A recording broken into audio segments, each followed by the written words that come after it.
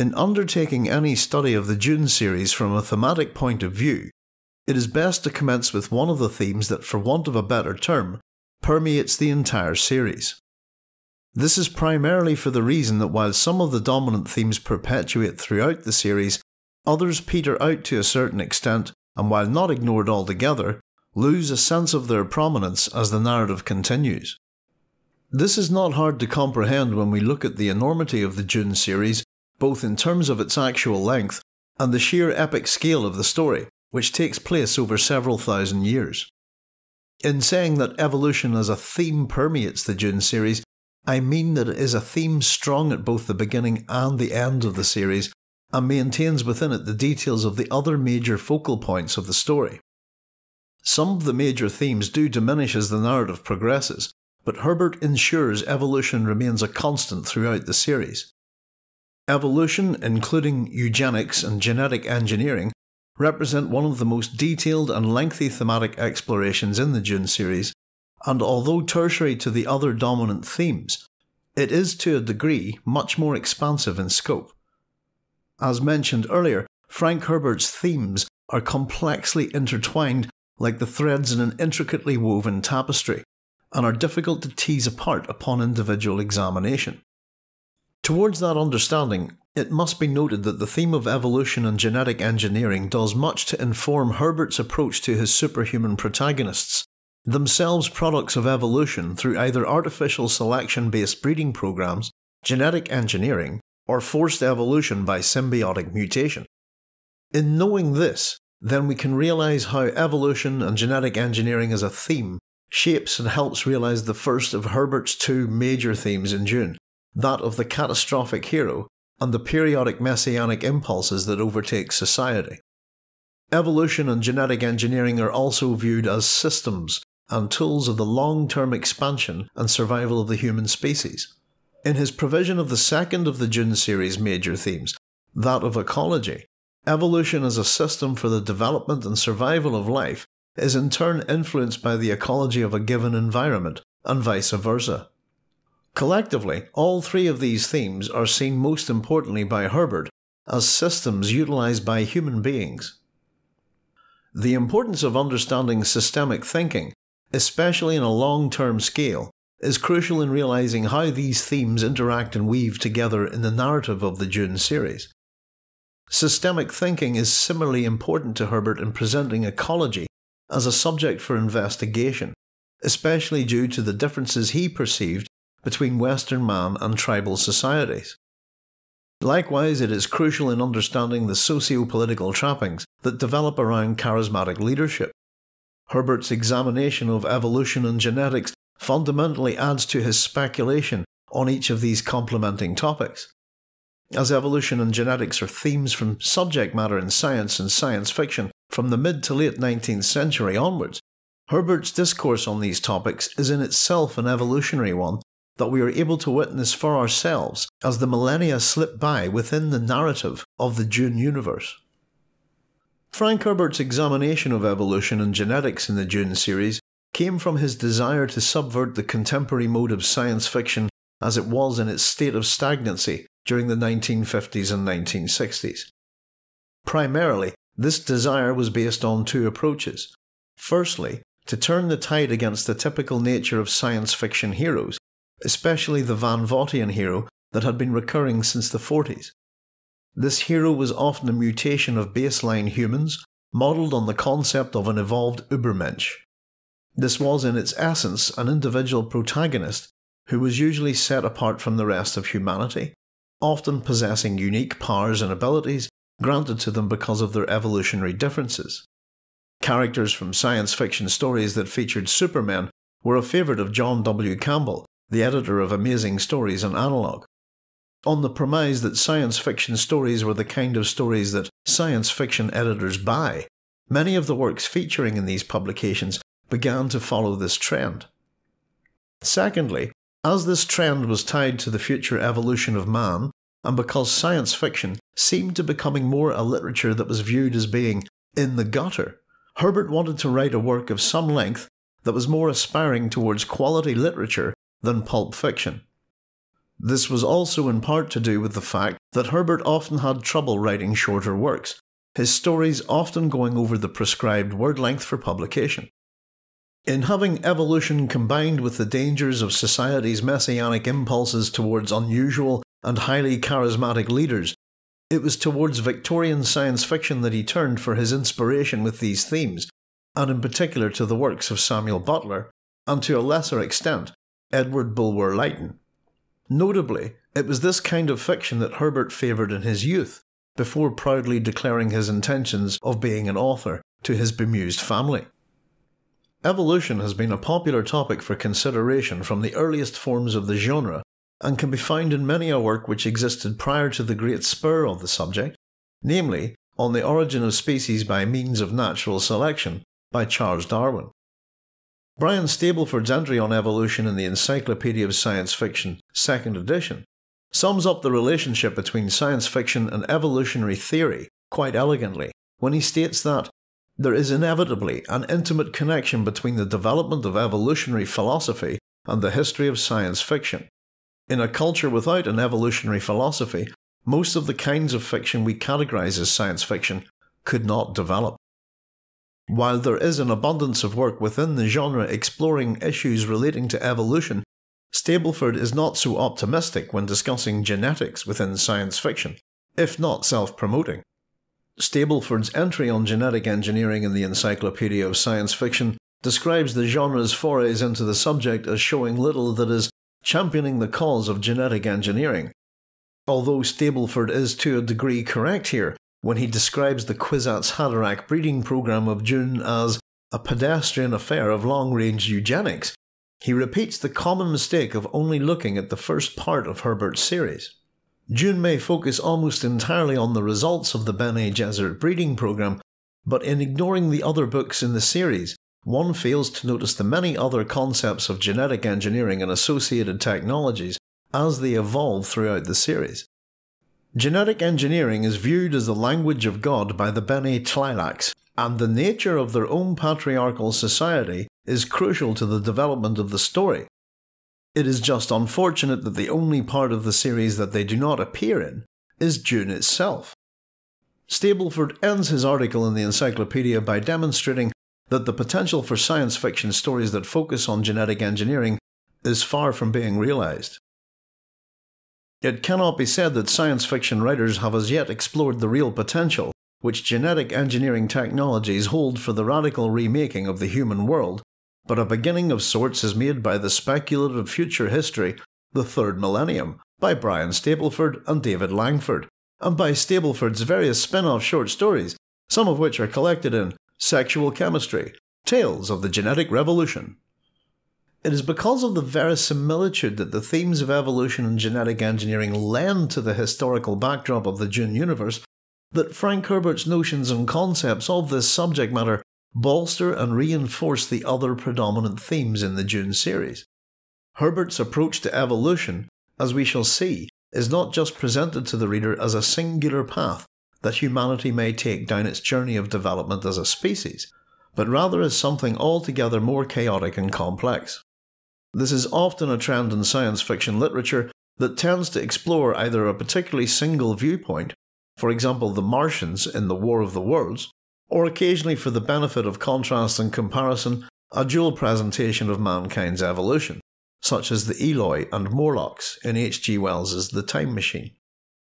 The epic scale of the Dune series instead provides Herbert with the scope to explore many different avenues of evolution, while also giving him the room to show it as a process which systems, technology, and human conventions continue to alter and adapt over a lengthy timescale. At the heart of the Dune universe, in its cultural, social, religious, technological, and ultimately evolutionary spheres, is the event known as the Butlerian Jihad. The Butlerian Jihad functions in the same manner to Dune as J.R.R. Tolkien's History and Languages of Middle-earth do so with The Lord of the Rings. That is, it lends to the narrative a believable and well-realised historical background that in turn permeates effortlessly into the narrative of the story's present day. The Butlerian Jihad is a long war between humanity and thinking machines. One of the results of this holy war is the development of the Commission of Ecumenical Translators, which simultaneously destroys some religions that are resistant to its edicts, whilst merging and integrating others that are more open and susceptible. This action places humanity in a downward atavistic spiral through its prohibition of intelligent machines, or artificial intelligence. The Butlerian Jihad creates a universe that exhibits many qualities of a feudal society where people fear what machines may become. As the Butlerian Jihad retards the development and ultimately evolution of thinking machines, it serves to spur human evolution down differing paths. Many of the ideas presented through the Butlerian Jihad show Herbert understanding and referencing quite deliberately more traditional and earlier works of science fiction, and especially the ideas of Samuel Butler, the Victorian iconoclast and novelist who first presented many of the notions that are extrapolated in Dune. Butler's fame was in part for his novels, especially the posthumously published The Way of All Flesh, but also as an iconoclast he amusingly snapped at the inadequacies of Victorian society. However, Butler is also well remembered for his very public, if rather one-sided spat with Charles Darwin over his ideas on evolution and the origin of species, despite having been an earlier supporter of Darwin. Samuel Butler's Erewhon, published in 1872, is a pastoral utopia set in New Zealand, and is paramount to understanding many of the underlying concepts and dominant themes in Dune. It is a novel of great significance, not just during the early years of its initial anonymous publication, but remains so today with the study of science fiction as a genre. Erewhon presents itself as a satire that looks into both Victorian values and the storm that brewed in that society in the following years after the publication of Darwin's On the Origin of Species in 1859. It is perhaps not only the first book to explore the concept of machine evolution in light of the theory of natural selection and all that it implied to Victorian society, but is also probably the first work to speculate on the nature of artificial intelligence and technological singularity. These are themes that have come to dominate science fiction in recent years, especially within the realms of cyberpunk and the recently re-emerged and reinvigorated space operas popularised by the likes of Ian M. Banks, Alastair Reynolds and Dan Simmons. The Butlerian Jihad represents a turning point in history for Herbert's Dune universe, and is the palette from which he was able to draw so many of his memorable characters and institutions. It underlies two of Herbert's key warnings in the novels. Firstly, that of a society that blindly follows leaders, and secondly, the inherent dependencies that human beings develop, specifically centred on the reliance of machines and technology. Timothy O'Reilly, in his book Frank Herbert, suggests that the Butlerian Jihad comes from a direct result of the fear of computers in our own culture, based upon an article that Frank Herbert had written for the San Francisco Examiner in 1968. This premise is incorrect, however, although the fear of machines progressing beyond human beings in an evolutionary advancement was the key idea presented in Butler's Erewhon. Herbert himself was interested in computers and used them in his work as a writer, at one point investing money into the development of a new computer system in 1979. The events of the Dune series begin in the year 10,191 after Guild, approximately the year 24,191 AD. The Butlerian Jihad itself commences in 201 BG, which is before the Guild, and finally ends in the year 108 BG. This period of history in the Dune universe is a crucible focused around the oppression of humanity by thinking machines, which spurs a revolt and ultimately a jihad to eliminate these machines completely. It is in the upheaval that is created in the aftermath of humanity's victory that causes a fundamental transformation to every single aspect of the human universe. Then came the Butlerian Jihad, 2 generations of chaos. The god of machine logic was overthrown among the masses, and a new concept was raised: man may not be replaced. We learn a great deal of the Butlerian Jihad from the second appendix of Dune, entitled The Religion of Dune.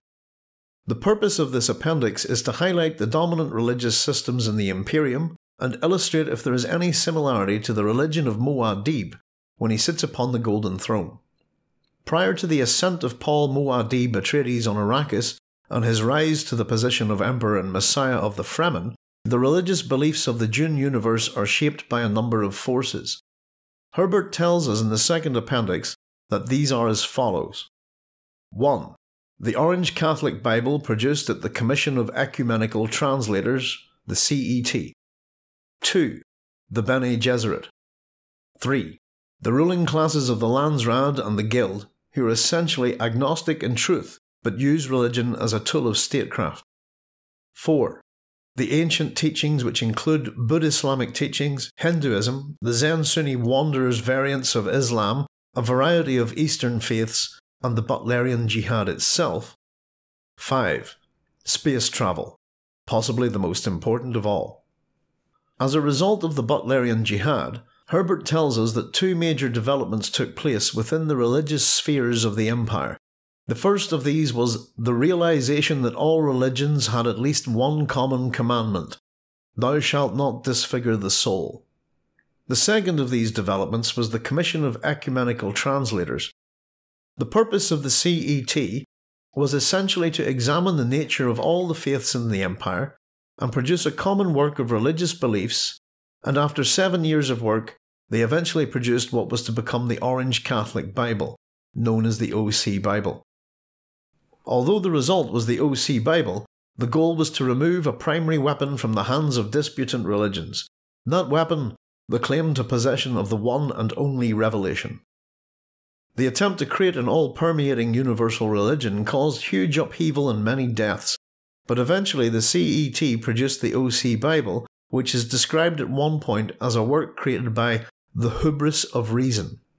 During these periods of transition, it is the Guild, the Landsraad, and the Bene Gesserit who help hold the fabric of society together. We occasionally learn of the religious attitudes developed by the CET through the Bene Gesserit, who often take great affront if they suspect certain aspects of the sacred commandments towards technological and mechanical prohibition are being violated. At the beginning of Dune, when Paul is first tested with the Gom Jabbar by the Reverend Mother Gaius Helen Mohim, he asks her why she tests for humans, her reply being, "to set you free." The purpose of this test is to create a crisis point, a gateway where one may either pass and survive or fail and die.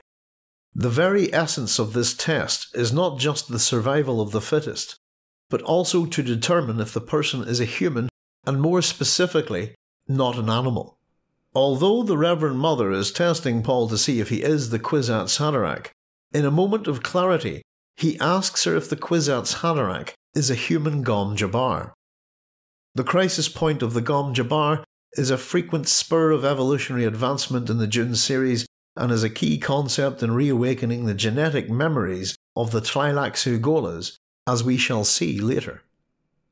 Once men turned their thinking over to machines in the hope that this would set them free, but that only permitted other men with machines to enslave them. "Thou shalt not make a machine in the likeness of a man's mind," Paul quoted. "Right out of the Butlerian Jihad and the Orange Catholic Bible," she said. But what the OC Bible should have said is, "Thou shalt not make a machine to counterfeit a human mind." Have you studied the Mentat in your service? I've studied with Thufir Hawat. The Great Revolt took away a crutch, she said. It forced human minds to develop. Schools were started to train human talents. Bene Gesserit schools? She nodded. We have two chief survivors of those ancient schools, the Bene Gesserit and the Spacing Guild. The Guild, so we think, emphasizes almost pure mathematics. Bene Gesserit performs another function. Politics, he said. Kulwahad, the old woman said. The Butlerian Jihad, as we have seen, creates fundamental changes in the Dune series that last for several thousand years, the consequences of which change society and the way human beings think in terms of their evolution and their place in the universe. The mental physical schools that developed out of the Great Revolt, such as the Bene Gesserit, politics, and the Spacing Guild, mathematics, are created to remove humanity's reliance on intelligent machinery and advanced technology. The doctrine that emerges from the CET serves to cease the divisions amongst human beings created by the vast range of religions in the Imperium, while simultaneously creating a common consensus regarding artificial intelligence and advanced technology, which equates such things with holy commandments and sin. The Butlerian jihad's influence throughout the Imperium is paramount, and the consequences that it creates are obvious and far-reaching. The Butlerian jihad itself represents not just an influence on Frank Herbert's most famous creation, but also created a platform for the author to extrapolate some very fascinating ideas from post-Darwinian science fiction, and in particular Samuel Butler's Erewhon. Both works are products of their times and illustrate the fascination that science fiction has with the subject of evolution. As mentioned earlier, there is a prominent association between science fiction literature and the development of evolution as a theory. We are all familiar with the argument that continues to rage heatedly in today's society between those that believe evolution is an elegant and obvious theory that explains the complexities and continued development of life on this planet, and those who do not. The flip side of the argument follows that evolutionary theory allows no room for the creation of life on Earth by a divine hand, and the resulting disagreement goes back to the time of Alfred Russel Wallace and Charles Darwin's theories of evolution by means of natural selection. Their two papers were presented to the Linnean Society on the 1st of July 1858, and were jointly entitled On the Tendency of Species to Form Varieties and on the Perpetuation of Varieties and Species by Natural Means of Selection, and later published in August of the same year.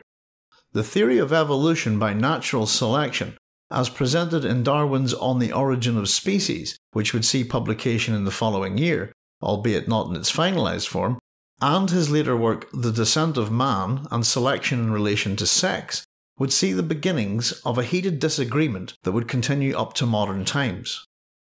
The main political arena for this debate is generally within the sphere of education, particularly in the United States of America, where the question of whether a religious creationist viewpoint should be taught, now very much in the mould of the intelligent design argument, or whether the theory of evolution should have primacy in the classroom.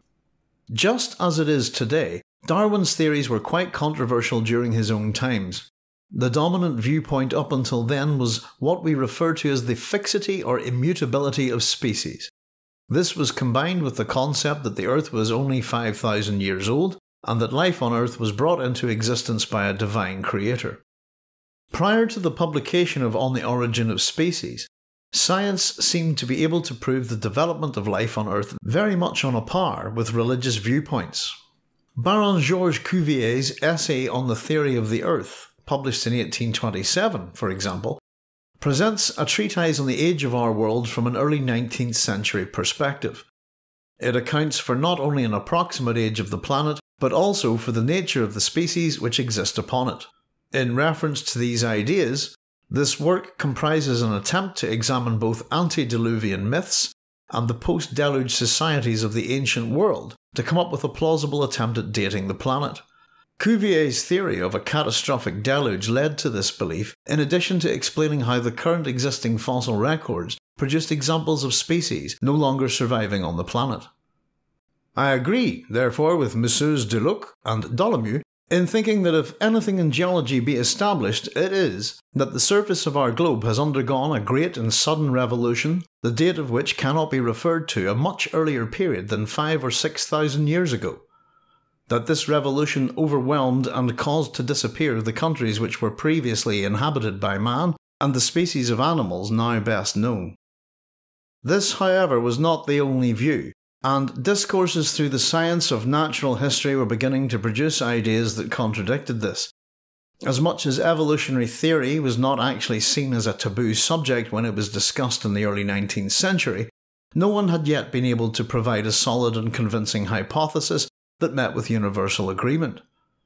Early doubters of theories such as Cuvier's included the likes of Erasmus Darwin, the grandfather of Charles, who had himself been one of the early pioneers of evolutionary theory, in particular with his poetical works, The Loves of the Plants, The Economy of Vegetation, and the more scientific work, Zoonomia, or The Laws of Organic Life, which was published in 2 volumes.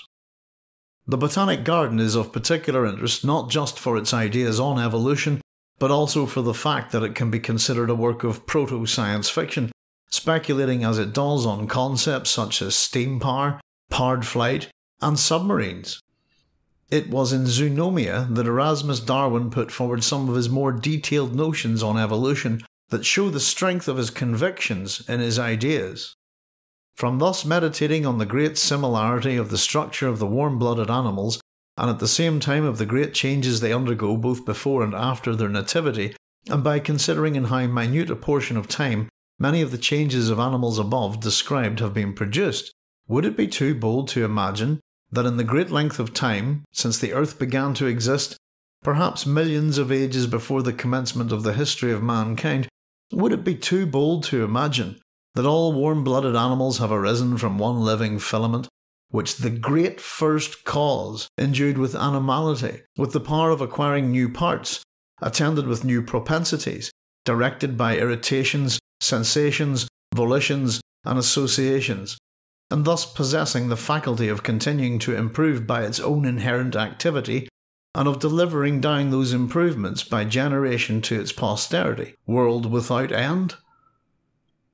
Jean-Baptiste Lamarck was another naturalist who put forth some of the more convincing arguments about evolution, and would in turn actually become the proponent of the main theory which would compete against Darwin's. Lamarck's ideas on evolution were primarily presented in his work Philosophie zoologique, published in 1809, and it does represent the first properly assembled and coherent theory of evolution that went against the received ideas of the time. Lamarck's ideas were focused on 2 key principles which suggested that evolution of animal life was spurred by 2 natural forces or mechanisms. The first of these was that animal life was driven forward by a mechanism that meant that animals evolved from simpler forms to more complex examples of life. However, the problem with the origins of these species, according to Lamarck's ideas, was that simplistic animal species were produced by spontaneous creation, a process which continued throughout time to create new species. The second of these principles was that there was a mechanism which allowed animals to adapt to their given specific environments. Depending on the nature of the environment, certain species would develop or lose characteristics which could then be passed on to their offspring. This idea was known as the theory of acquired characteristics, though today it is also referred to as soft inheritance or Lamarckism. Charles Darwin would, however, fully reject this theory, seeing it as not being the result of any given natural law. Charles Darwin and his theory of natural selection came to prominence after the publication of arguably his most famous work, On the Origin of Species by Means of Natural Selection, and the subsequent The Descent of Man and Selection in Relation to Sex. With the prominence to which Darwin's theories of evolution and natural selection arose, the validity of concepts such as immutability and soft inheritance as part of evolutionary theory were fast becoming moot, although as long as Darwin had his detractors, these older viewpoints would continue to have their supporters. Darwin himself acknowledged Lamarck's contribution to evolutionary theory, noting that Lamarck was the first man whose conclusions on this subject excited much attention, describing him as a justly celebrated naturalist. Darwin's work fundamentally changed how human beings view their place in the natural world, and in doing so, called into question so many ideas and preconceptions that mankind held upon its existence.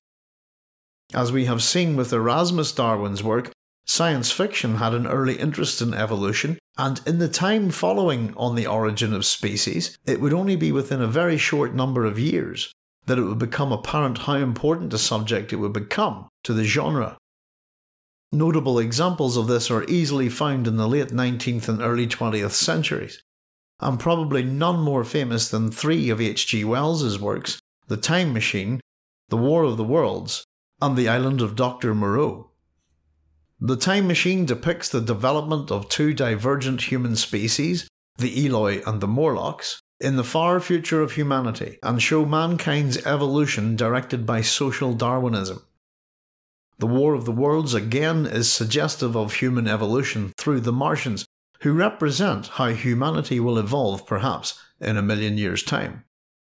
The Island of Dr. Moreau, as much as a response to the debate over vivisection in Wells's time, shows a curious prediction of gene splicing and genetic engineering.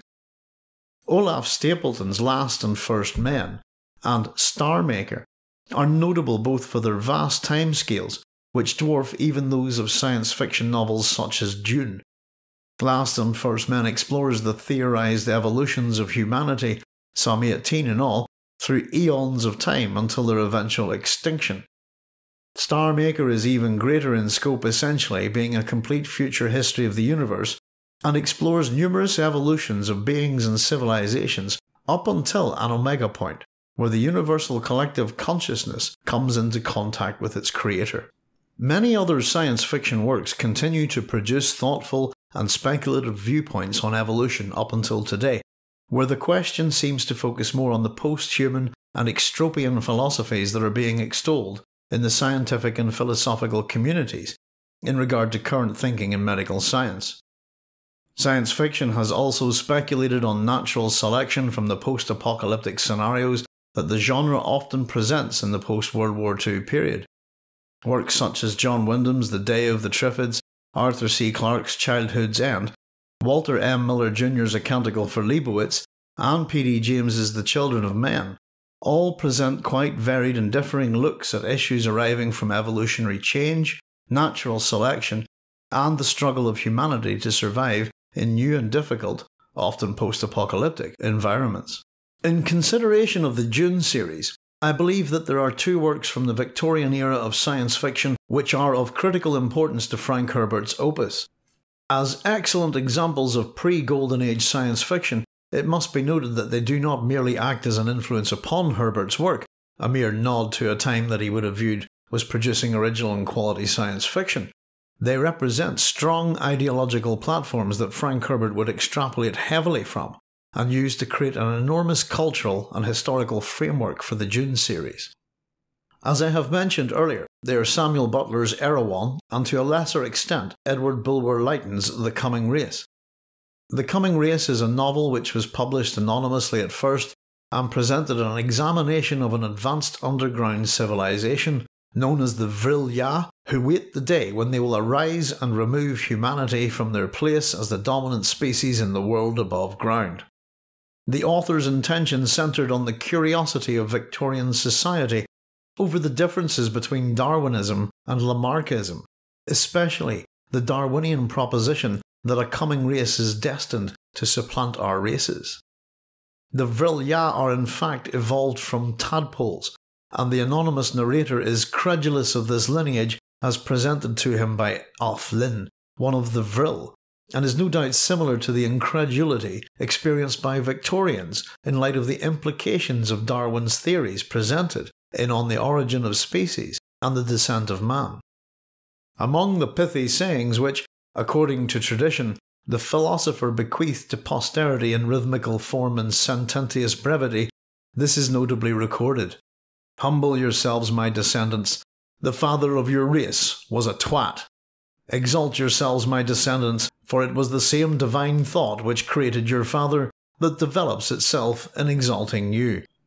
I presume that none of your race, even in the less enlightened ages, ever believed that the great-grandson of a frog became a sententious philosopher, or that any section, I will not say of the lofty Vril-Ya, but of the meanest varieties of the human race, had its origin in a tadpole.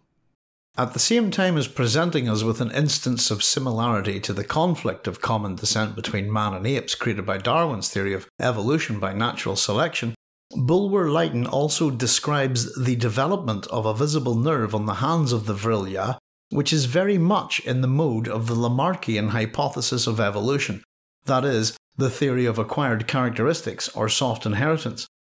The Vril-Ya have been consciously able to alter their evolution over a period of time to facilitate their use of vril, the wondrous fluid that is the source of all their power.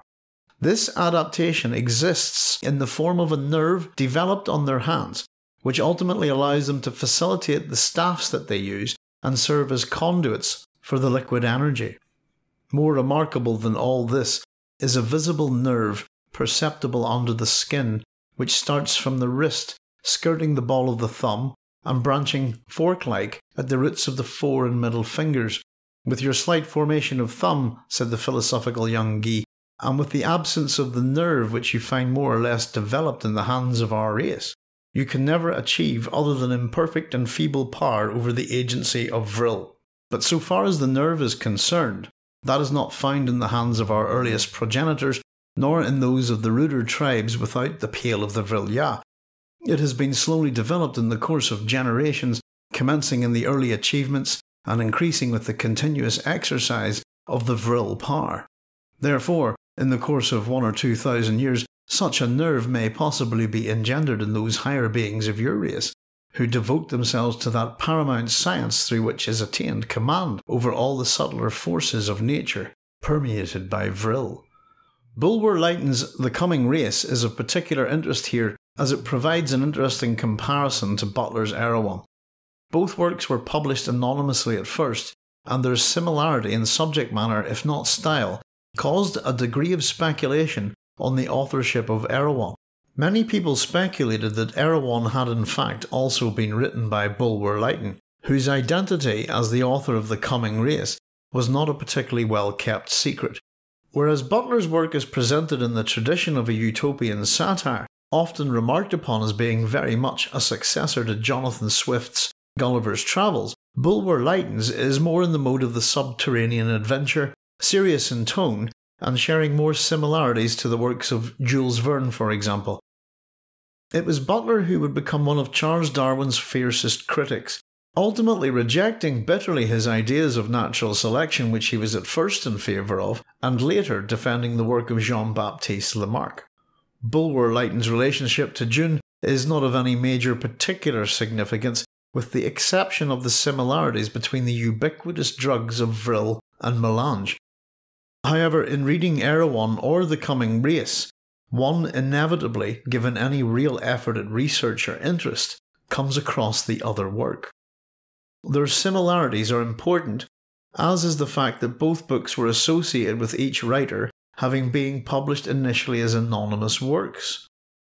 Few drugs in science fiction share such given and varied qualities as vril and melange, yet it is of a significance which I do not wish to overstate that both drugs are tied to aspects of evolution. Samuel Butler, also later known as Erewhon Butler, was born in 1835 at Langer Rectory in Nottinghamshire and died in 1902. He was the son of a clergyman, the Reverend Thomas Butler, and received an education at St John's College, Cambridge, where initially having desired to study mathematics, he eventually achieved a first-class degree in classics.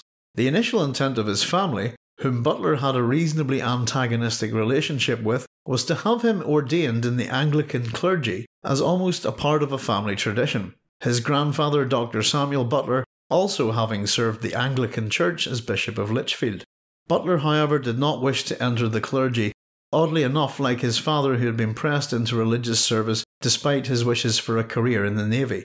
Butler did, however, have an intense dislike for religion in general, particularly due to his strict upbringing, and after questioning his faith and quarrelling with his father over his concerns via correspondence, he decided to leave England prior to his ordination and set forth to New Zealand in 1859. In New Zealand, Butler purchased some land overlooking the Rangitata River on the Canterbury Plains and became a sheep farmer for the next few years, naming his land Mesopotamia. It was during his time in New Zealand that Butler first read Charles Darwin's On the Origin of Species. Initially, Butler read the work thoroughly, developing a great interest and respect for Charles Darwin's ideas. This was the beginning of Butler's quite serious interest in evolutionary thought and became one of Darwin's greatest advocates at the time. Butler even wrote a dialogue and sent it to the Christchurch Press in 1862, garnering a reply from a certain Dr. Abraham, the Bishop of Wellington. What is of note here is that, as Philip Henderson points out, the bishop indicates that Darwin's work had in fact been anticipated by a number of writers, Darwin's own grandfather Erasmus being amongst them. Notably, this would become a key point in Butler's later attacks on Charles Darwin, and would change his viewpoint on natural selection towards a more Lamarckian attitude. Darwin himself had even written to the Christchurch Press complimenting Butler on his theories, but of particular note was Butler's correspondence to the press in 1863, entitled Darwin Among the Machines. This would later form a major part of the 3 chapters in Erewhon, collectively known as the Book of the Machines. The article was not written under Butler's name, but was rather signed by a certain Hilarius, a nom de plume that Butler had used in his articles for the Eagle magazine during his Cambridge days. The key idea here was to present a humorous approach to defending Darwin's ideas by illustrating the evolution of machinery since the days of the Industrial Revolution. Erewhon, or Over the Range, has been described by P.N. Furbank as the most self-sufficient of Butler's books, and to my mind the most completely satisfactory one, and is, together with The Way of All Flesh, his greatest literary achievement. Erewhon is a gentle satire that subtly attacks elements of Victorian society at the time, more so than the posthumously published The Way of All Flesh, which was a biting attack on the values of family life during that era. Erewhon was written in the mode of a pastoral satire. Although often presented as a utopia, the society which Butler presents us is a topsy-turvy land that inverts many of the world's realities in order to highlight the hypocrisy of the times. In the land of Erewhon, for example, illness is illegal and considered to be highly criminal and immoral. At the same time, criminality is seen as an illness, a terrible suffering bestowed on an unfortunate individual, and something which would require the services of a straightener to prevent from happening again. Erewhon is in the tradition of the strange new land discovered through the journey of an individual who provides commentary on the variations of society from the viewpoint of an outsider. This was common in the literature of its kind and popularised greatly by the likes of Jules Verne, although, as Carl Friedman points out, it was a technique quite despised by other writers such as H.G. Wells. The country of Erewhon is discovered by Higgs. During his voyage of discovery through parts of New Zealand, either similar or identical to areas known to Butler during his time living on the South Island, he eventually crosses over the range to discover quite by accident this strange land. Erewhon was not just a work that asked curious questions of Charles Darwin's theory of natural selection. In doing so, Butler was applying what he knew of Darwin's theory to the expansion of machine technology since the beginnings of the Industrial Revolution.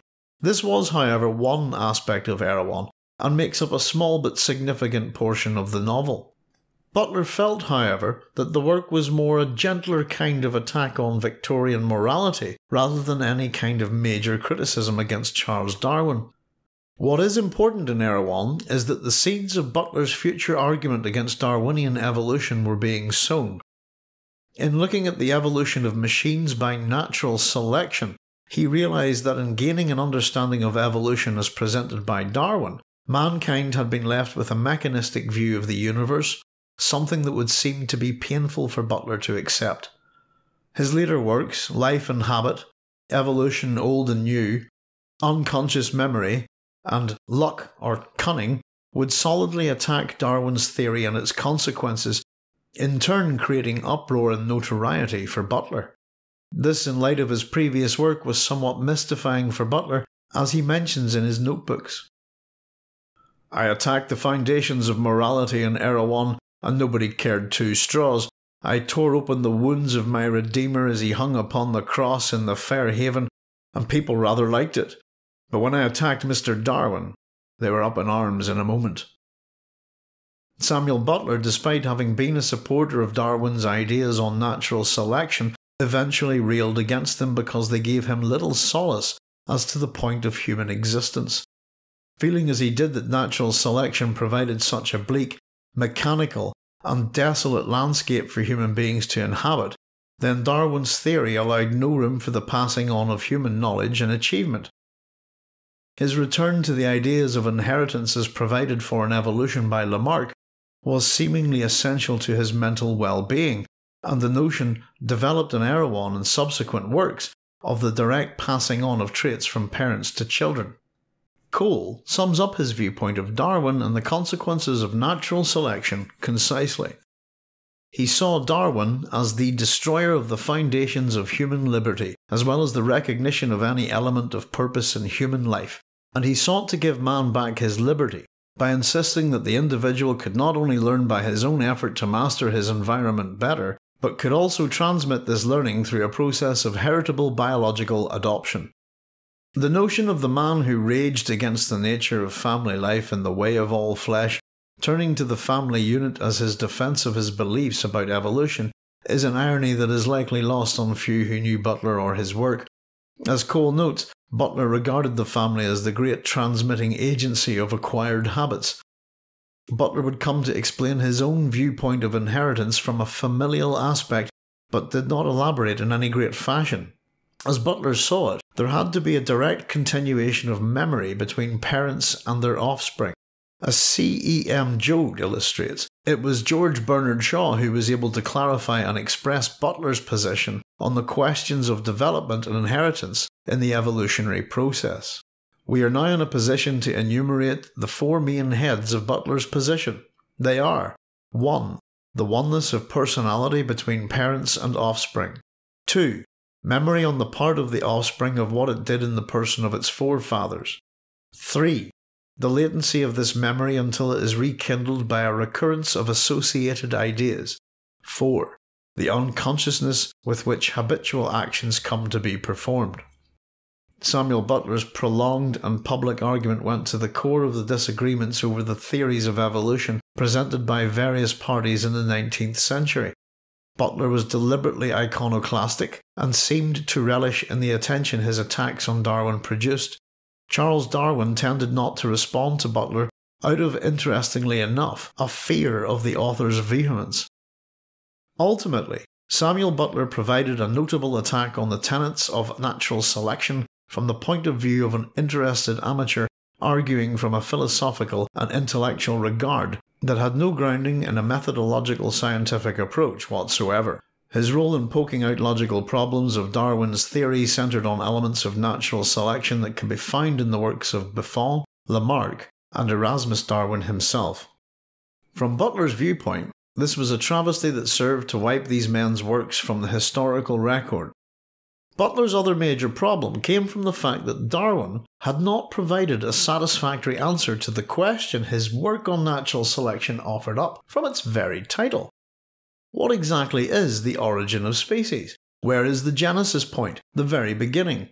Finally, Butler's other major problem with On the Origin of Species came from the mechanistic viewpoint of the universe that this and other evolutionary theses were creating. It seemingly brought Butler back to the desire of having a theistic outlook on the universe, which he had turned away from years earlier. The seeds of Butler's career of standing against Darwin's view of natural selection can all be found in Erewhon, many of which he would develop later in his evolutionary works. It would not be until the event of Gregor Mendel's work on discontinuous inheritance, which was subsequently rediscovered by the likes of Carl Erik Correns and Hugo de Vries, that these scientists' work would see the beginnings of the science of genetics, which would ultimately put Butler's arguments finally to rest. Erewhon presents several key concepts which, upon a closer examination, are found to be highly important in the study of Frank Herbert's Dune series, either as direct extrapolations or as major influences. Individually, one may look at these influences on Frank Herbert as perhaps a respectful nod from one author to another. But collectively, and through Herbert's acknowledgement to Samuel Butler in naming his Butlerian jihad after him, on second glance we realise there is a greater importance to these concepts. In total, there are 5 key ideas developed and explored by Frank Herbert from Erewhon, and are as follows. 1. The unborn and their plaguing of the Erewhonians. 2. The existence of a collective unconscious or racial memory. 3. Prescience as an evolutionary trait developed through natural selection. 4. The evolution of machines to a level, singularity, where human beings are subjugated and no longer the dominant species. 5. To a lesser extent, messianism and the origin of religious systems. Note, this is more through this subject being explored by Samuel Butler in the sequel to Erewhon, Erewhon Revisited. The unborn, preborn, and the collective unconscious. The nature of the unborn in Erewhon is uncannily similar to that of the preborn in Dune. In Erewhon, in the chapters entitled Birth Formulae, The World of the Unborn, and What They Mean by It, The Unborn are the children of the Erewhonians who live on unknown planets in what is described as a pre-existent state.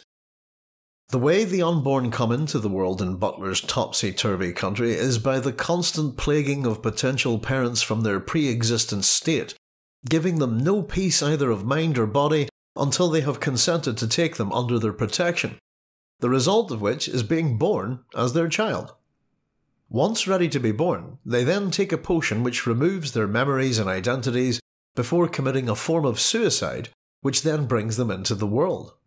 The inhabitants see their children in the light of their concocted myth of the pre-born as a terrible imposition, and it is as part of this tradition that they have what they call birth formula drawn up, a document signed on behalf of the child at birth. This document is presented at a solemn and melancholy occasion some days after the child's birth and states that the child takes all responsibility for being born, as it had plagued the parents to come into this world from a state where it had previously been altogether happy and looked after.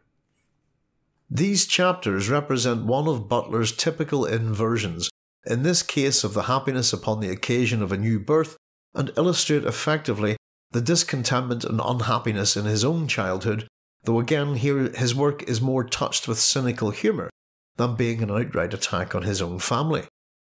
That would come with the eventual posthumous publication of The Way of All Flesh. It is, however, meant to be a strong enough indictment on Victorian family values. The nature of pre-existence in Erewhon corresponds to Butler's ideas of a collective unconscious, which show the beginnings of his doubts regarding Darwin's theory of natural selection as occurring by chance. It is a concept that predates those ideas Jung put forward in relation to the archetypes of collective unconscious, an area of psychology that interested Frank Herbert in his studies and would account for one of Dune's other major themes, the catastrophic hero. In Dune, the preborn are those children exposed to the water of life while still in the womb of a Bene Gesserit as she goes through the spice agony to become a reverend mother.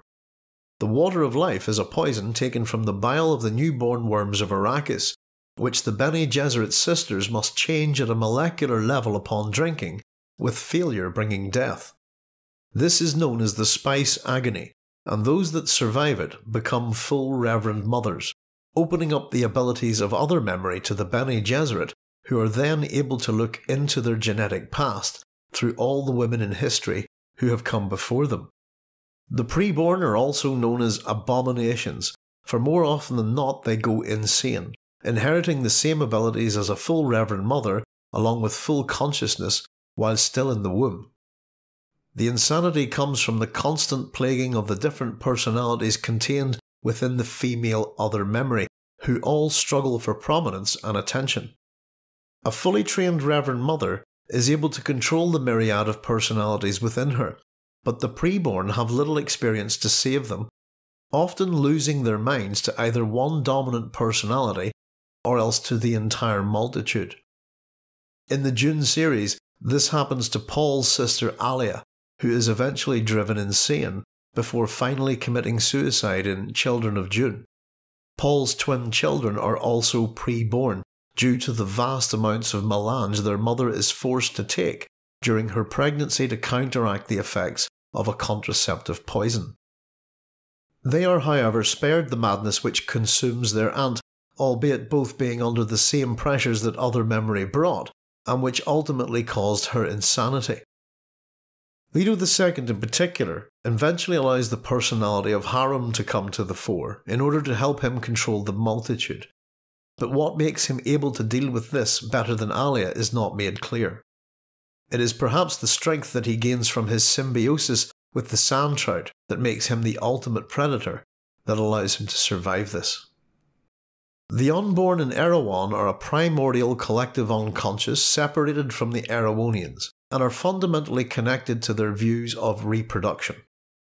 It raises the question of the Unborn being a kind of mass delusion, but the fact that they are from another world, and hence alien, does not bother the Erewhonians, who are themselves the end product of the Unborn's desire to enter the world of Erewhon. The Unborn's plaguing of the Erewhonians as a multitude seeking to be born is an obvious comparison to the preborn of the Bene Gesserit gender-orientated other memory in Herbert's Dune series. The multitude of personalities of the female line that the Bene Gesserit experience vie for attention and re-emergence through contact with the host personality of the Reverend Mother. The Bene Gesserit only experience this after having had the training and wisdom of many years before going through the test of drinking the poisonous water of life. A fully trained Reverend Mother who has passed this test then has access to this multitude and is capable of bringing forward either a single personality or a selection of the collective whole, known as simuflow, in order to access their memories and experiences. The race memory, or other memory, or collective unconscious that is accessed by the Bene Gesserit is gender-specific, only providing access to the female ancestry of the human species. This then is the real purpose of the Kwisatz Haderach breeding program, to create a male Bene Gesserit who is capable of accessing the memories and experiences of the male ancestry of the human species. Problems unforeseen arise in accessing this racial memory in two key aspects. First of all, the Kwisatz Haderach is seemingly able to access all genetic memories and experiences following the ingestion and transmutation of the water of life. However, in addition to accessing the pre-existing and subconsciously hidden racial memory, the additional side effect of near or total prescience is observed in such an individual. The second unforeseen problem arises when a Bene Gesserit takes the water of life whilst pregnant. This causes the fetus to enter the state known as preborn, where the collective unconscious available to the Bene Gesserit immediately becomes accessible to the unborn child, bringing the fetus to full awareness in the womb. This happens to Alia, Paul's sister, when Jessica undergoes the ritual. The Bene Gesserit forbids this under normal circumstances, referring to such a child as an abomination. Such children are often feared because of their unnatural maturity and knowledge. In addition, the experience of having the multitude of other memory at such a young age often results in madness and death. Interestingly, and despite the differences in other memory available to the Bene Gesserit, female, and the Kwisatz Haderach, predominantly male, Herbert shows Alia's growing insanity due to the clamouring of the multitude within her conscious mind turning to a male aspect within other memory. This is of course her maternal grandfather, the villainous Baron Vladimir Harkonnen. This is not really explained by Frank Herbert in Dune Messiah or Children of Dune, but it could be suggestive that as part of the same generation of the Bene Gesserit breeding program and having the same parents as Paul, that Alia is at least a potential Kwisatz Haderach despite being female. Herbert viewed Alia together with Paul as a representation of the Janus aspect, one looking forward, one looking back, as well as a representation of the Jungian archetype of the syzygy. Here, Herbert has Paul looking forward, into the future, using prescience, and is fully conscious of time and space, whereas Alia is the direct antithesis that looks backward through other memory. This slowly but eventually subverts her own personality, both consciously and subconsciously, to the point where the Baron is able to undertake action by controlling her body. Alia continues to expose herself to large doses of melange in order to increase her prescient abilities, which are similar to Paul's, but significantly inferior. This continued exposure to large doses of melange continues to exaggerate her ever-increasing fragile state, leading her to rely on the personality of the Baron Harkonnen to not just help her control the multitude in her other memory, but also to help her in the real conscious world, giving her advice and guiding her actions in the intrigues of Muad'Dib's court. Herbert having the Baron as the dominant personality in her mind is difficult to explain in the Dune series, as there should only be female personalities within Alia. The seemingly obvious explanation that Herbert leaves us to ponder is that the Baron Harkonnen is most likely a manifestation of Alia's growing insanity, and not a product of other memory after all. It also gives Frank Herbert an excuse to bring back an interesting character that he had killed off in Dune, having done something similar with Duncan Idaho, who also proved to be very popular in the first novel. Leto II and Ganima are also born preborn and have the similar multitudes within their memories. Again, both characters represent the archetype of the syzygy amongst others. See Chapter 3. But Herbert does not really explore how Ganima is able to maintain her sanity. Instead, the focus of how this is managed centres on Leto II. Both of the twins are able to hide the fact that they are abominations, but this is through deceit on their part. They are seemingly able to exhibit a level of control over the multitude, but as Leto II goes through his slow transformation into the God Emperor, he reveals that he has chosen one dominant individual personality from within the multitude to suppress all the other voices clamouring for attention. This is the personality of Harum, the Egyptian pharaoh. The collective unconscious, as perceived by Samuel Butler, is different from the representations of Jungian archetypes and, as indicated earlier, is largely to do with the author's attitudes to Darwinian evolutionary theory.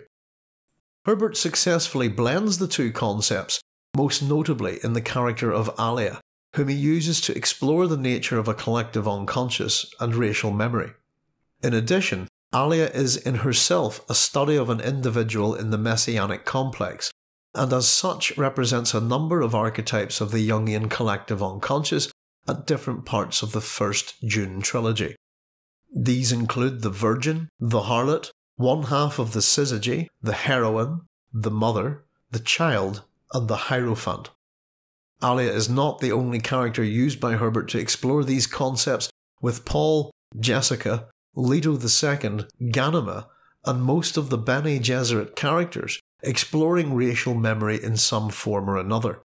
The Bene Tleilax also explore this, but directly through genetic manipulation, with the final incarnation of Duncan Idaho perhaps representing the ultimate combination of these ideas, where his other memory becomes a personal one based on his various incarnations over thousands of years. The nature of time and prescience. Samuel Butler also notably comments on the nature of time in the chapter The World of the Unborn, and presents us with an interesting evolutionary quandary. In the back-to-front nature of the Erewhonians, we discover that they perceive time and life's place therein as moving backwards. Butler's narrator, Higgs, discovers the existence of a pre-Erewhonian race of men that died out long before the present society came into place. He is shown a text on the mythology presented to him by one of the professors of unreason. Before discovering the Erewhonian attitude to the unborn, he comes across an entry on a previous race of man that existed according to their myths before the Erewhonians. The entry is as follows. Sometimes, again, they say that there was a race of men tried upon the earth once, who knew the future better than the past, but they died in a 12-month from the misery which their knowledge caused them. And if any were to be born too prescient now, he would be culled out by natural selection before he had time to transmit so peace-destroying a faculty to his descendants. Similarly, prescience is very much a problem for those who possess it in the Dune series, from the guild steersmen and navigators who use a limited form of prescience to help navigate their ships through space, to the almost ubiquitous and stifling prescience that is experienced by Paul and his son Leto II. It is an inversion in itself that Frank Herbert presents the idea of prescience as an almost accidental side effect of the creation of a superhuman who is supposed to be able to see into the collective unconscious of the male genetic line's race memory. Those Atreides males that possess this ability in the Dune series also have the gift of prescience, with Leto II almost having complete prescience. The nature of their controlled evolution through artificial selection almost suggests that it is with the Kwisatz Haderach that humanity has reached almost a Teilhardian omega point. This is not actually the case, as we discover in Heretics of Dune, when the character of Miles Tegg, an Atreides descendant and product of a renewed Bene Gesserit breeding program, evolves the nature of the Kwisatz Haderach even further when undergoing torture. It is in fact because of the apparent apex of human evolution which creates the tyrant god Emperor Leto II, that factions within the worlds of the Imperium begin to advance forbidden technologies. This in turn creates machines that are capable of hiding from someone so powerful they can see every action anyone is going to take before it occurs to them. The end point of evolution, regardless of what path it takes in human development, is surely to ultimately create the equivalent of a living god. Like the race of prescient men in Erewhon who die out with the sheer misery that their foreknowledge brings them, both Paul and Leto II learn very swiftly that complete prescience is indeed a curse, if not an evolutionary dead end, leaving them virtually no joy or surprise in life. The desire to escape this and become a normal man is the major motivating force behind Paul's abandonment of the Golden Path. The revelation of a Tleilaxu Kwisatz Haderach by Scytale in Dune Messiah is notably reminiscent of the prescient beings from Butler's pre-Erewhonian race of men. In discussion with his fellow conspirators, the Princess Irulan asks the face dancer how the Bene Tleilax overcame their Kwisatz Haderach. A creature who has spent his life creating one particular representation of his selfdom will die rather than become the antithesis of that representation, Scytale said. I do not understand, Edric ventured. He killed himself, the Reverend Mother growled. The Kwisatz Haderach has a dominating control over time and space, and we note one of the appellations applied to this term refers to someone who can be in many places at once. The use of prescience by both Paul and later Leto II, in combination with other memory, gives them a sense of the possibilities and probabilities of future history, together with an all-encompassing knowledge of the past. This has led some to comment that the character of Paul Atreides and his messianic prescience is a response to the character of Harry Seldon and his psychohistory in Isaac Asimov's original Foundation trilogy. In that sense, Leto II may also be viewed as a response to the character of the Mule from Foundation and Empire and Second Foundation. In Donald E. Palumbo's discussion of chaos theory in the Dune series, he notes that James Gunn suggests Herbert's Dune is a critique of the Foundation trilogy, and subsequently Prelude to Foundation is a response to Dune, though this is from the perspective of an ecological and political viewpoint, which I shall discuss further in Chapter 4. Herbert did not acknowledge any direct response to Asimov's Foundation trilogy, although there are a number of interesting parallels and dichotomies. Asimov's Foundation trilogy owes many of its attributes to Edward Gibbon's The History and the Decline and Fall of the Roman Empire, as similarly does Herbert's Dune, though it can also seem to be influenced greatly by T.E. Lawrence's Seven Pillars of Wisdom, as well as Butler's Erewhon. Both series feature a number of similarities, from their huge expansive empires, the use of introductory historical documents, and characters who work to alter the future of mankind. In the Foundation trilogy, the use of psychohistory by its inventor Harry Seldon and his fellow scientists is put into place to preserve humanity and its knowledge as its vast interstellar empire goes into a predicted long decline. Psychohistory then is a combination of statistics, mathematics, and historical observations used to make almost completely accurate future predictions. In Foundation, Asimov describes psychohistory as that branch of mathematics which deals with the reactions of human conglomerates to fixed social and economic stimuli. Within this definition, there are two provisions applied in order for psychohistory to work, namely, that the human conglomerate being dealt with is sufficiently large for valid statistical treatment, and that the human conglomerate be itself unaware of psychohistory analysis in order that its reaction be truly random. Herbert's Paul Atreides seeks to prevent a cataclysmic event through the use of his prescience, which offers up a number of future possibilities, many of which culminate in the destruction of humanity. It is only through one particular route into the future provided for by his prescience, called the Golden Path, that mankind is able to survive this universal apocalypse. From Paul's point of view, this is a hard thing indeed, for it is essentially a route that means crushing much of humanity to ensure that those who emerge from the tyranny of the Atreides Empire are strong enough to survive.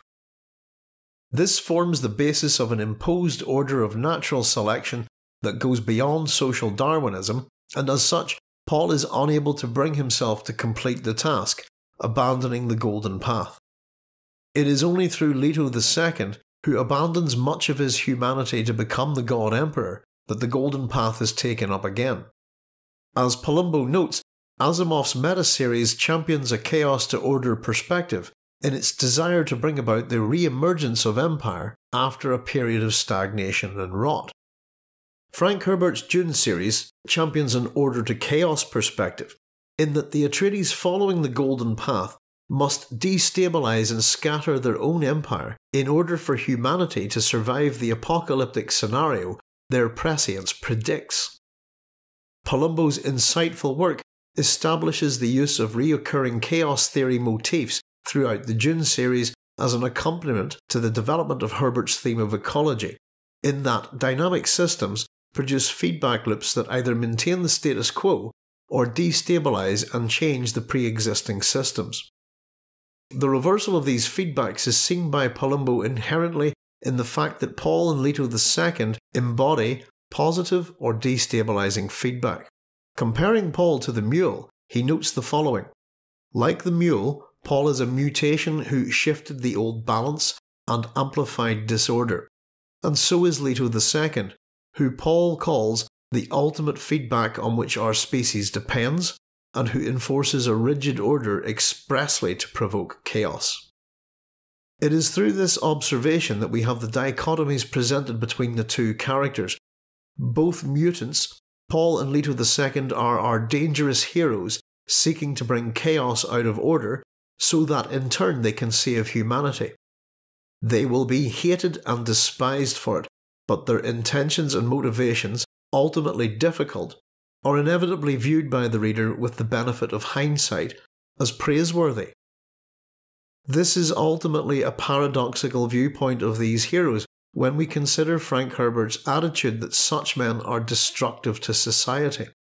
The mule, however, is a villain who rules by the aid of his mutation, an ability to mentally coerce anyone, and brings chaos to the desired effect of order, the goal of the prediction of psychohistory and Harry Seldon's Foundation.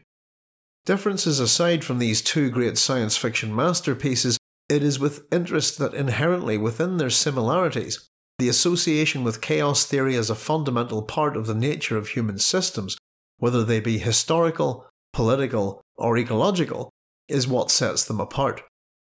Frank Herbert's Dune series is seen as importantly anticipating the development of chaos theory, especially in relation to ecological science.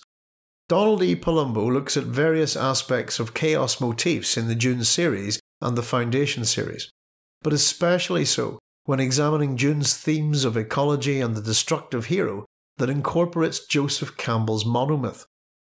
As mutations and the end results of millennia-long breeding programs, the characters of Paul and Leto II can also be seen as feedback loops when viewed as part of evolution as a dynamic system. Hence, the prescient mutations of Herbert's universe deal with the chaos of balancing the Golden Path. Additionally, Herbert, according to Palumbo, complements this with interlacing the architecture of the Dune series itself with recurring fractal patterns, something he also sees as part of Joseph Campbell's monomyth. In dealing with the chaos that the evolutionary advanced ability of prescience creates in the hands of Paul and Leto II, Herbert has taken another idea from Butler's Erewhon and developed it with great skill.